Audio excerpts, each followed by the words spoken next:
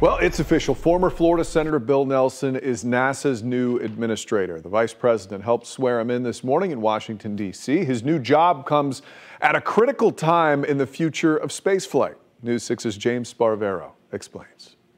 I want to say that it's a new day in space. New as the leader of NASA, former member of Congress and the Florida legislature, Brevard County's Bill Nelson. To have the president and the vice president have this kind of confidence in an old buddy from the Senate is indeed one of the high honors that anyone could have.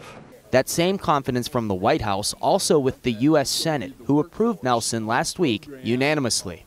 Even the Republicans, like Marco Rubio, has come out strong in support of Nelson. So I think across the board, it really looks good.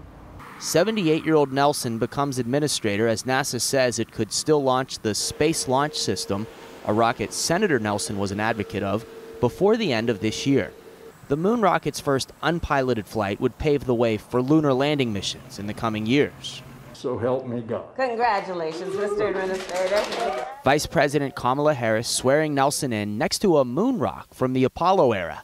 We have liftoff of Columbia. Nelson is famous for riding the space shuttle, and several decades earlier, his grandparents built their home on the land that would become the space shuttle runway.